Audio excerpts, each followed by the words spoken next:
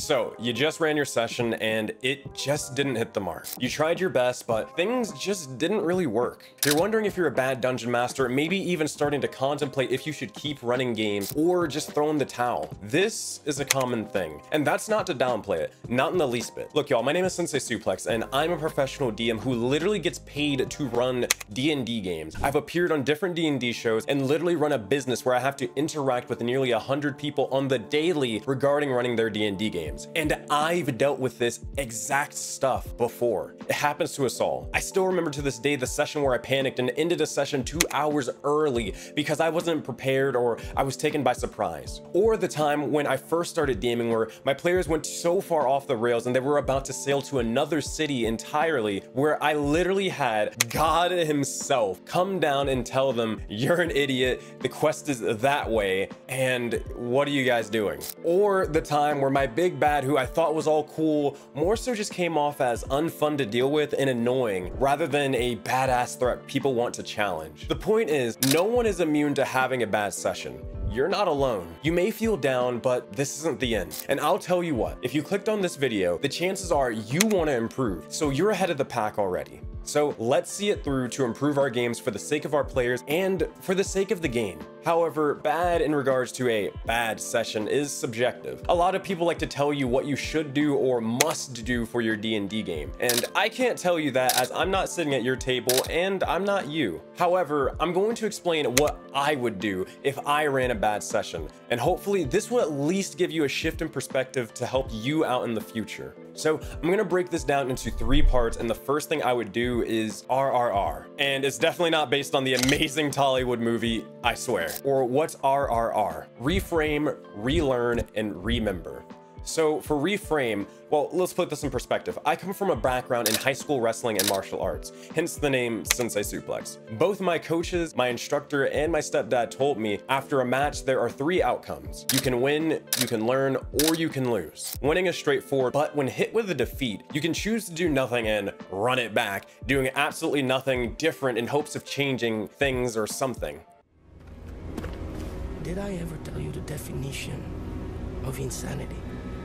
Fun fact, that's the definition of insanity. And you'll probably lose your mental in the process. Or you can learn. A wise man once said, intelligence is the rate of learning. So if I hold up a red card and I slap you, but then I wait a couple of seconds, and then I show you the red card again, and I slap you again, you've not learned. If I show it to you a 3rd time, but this time you dodge, you have learned. Same condition, different behavior. But enough with the philosophy. How do I apply this in D&D? Well, I review everything that happened in the game. I identify the portions of the game that I felt were off or bad, and then I mark them down. However, when I mark them down, I put down why. I put down why I thought they were bad. This is very important, especially for when I get feedback, as I may think something was bad for one reason, but the players actually think it was bad for another reason. Or they think it wasn't bad at all. They actually thought it was good. For number 2, relearn. Now we put it into action. We need to ensure that we actually fix the stuff that we say. So for example, if I wrote down, I felt as if the scene with the bartender felt a little drawn out, and we think the reason was because I kept giving them more and more world building and lore, then we think the solution might actually be, instead of having an NPC give the lore dump, the players may find out about the lore of the world in a dungeon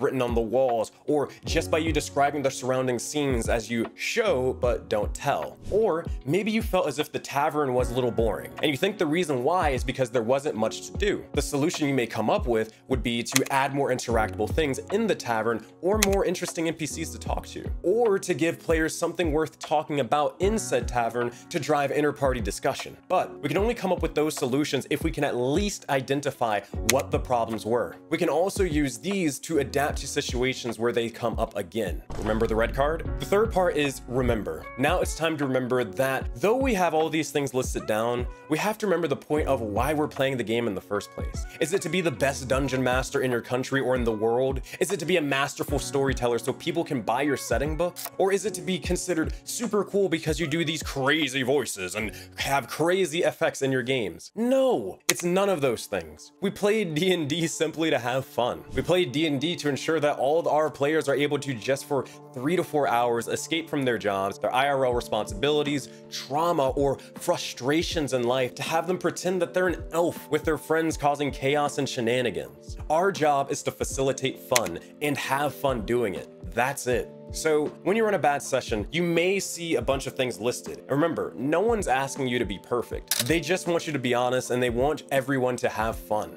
That's it. Part 2, ask for feedback if possible, anonymously if you can, and reward people for doing it. So you can't improve without feedback, and we gave ourselves feedback, but that's only 1/5 of the table, or possibly even smaller if you have 5 or 6 players. So we need to ask for feedback, but how? So in Project Aurora, I talk to dozens of DMs all the time, and what I've noticed over the years is that us dungeon masters are probably our own biggest critics. We spend so much time on our work, we pick apart everything what's wrong with it because we know what's behind the curtain. However, players don't know. They only know what they see, and they most likely assume and guess the rest. It's human nature, given the situation. But because they don't know, 9 times out of 10, they won't have any feedback for your game. 9 times out of 10, when I've asked for feedback, the conversation or the post that I get is, nah, I love it, or I can't really think of anything. And this is the most common one.